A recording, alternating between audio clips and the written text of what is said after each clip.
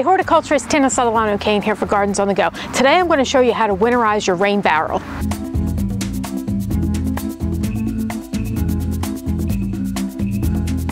Now it's important in the wintertime before the weather freezes that you make sure that you disconnect your rain barrel from the downspout, and you want to put a temporary downspout that moves the water away from your house.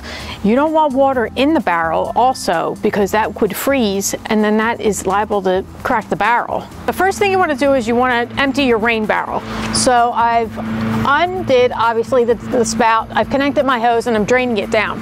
Now if you can use it, use up the water, but for these purposes we're just going to drain it. We're just going to drain it out.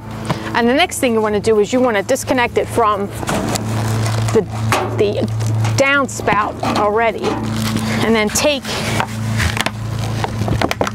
this is always fun, and take the top off of the lid. We're going to undo the lid, and actually for these purposes you can just store it this way. You don't have to disconnect the spout. You want to remove the screen, because what happens is, see all that sediment that filters out of the water, that collects, and you want to make sure that you dry that out.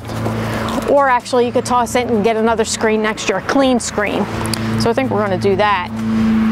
Reattach the downspout. Pull out the extension away from the house so water doesn't back up. When you're cleaning the barrel, you want to make sure that you hose out the spigot so you remove any sediment that it may have settled in. So now I've disconnected the rain barrel, I attached the downspout to the house, I rinsed out the rain barrel and cleaned it thoroughly, removing any sediment that may have built up. And what we're going to do is we're going to store it in the shed for the winter season. I'm horticulturist Tina Sutherland-O'Kane. See you next time for Gardens on the Go.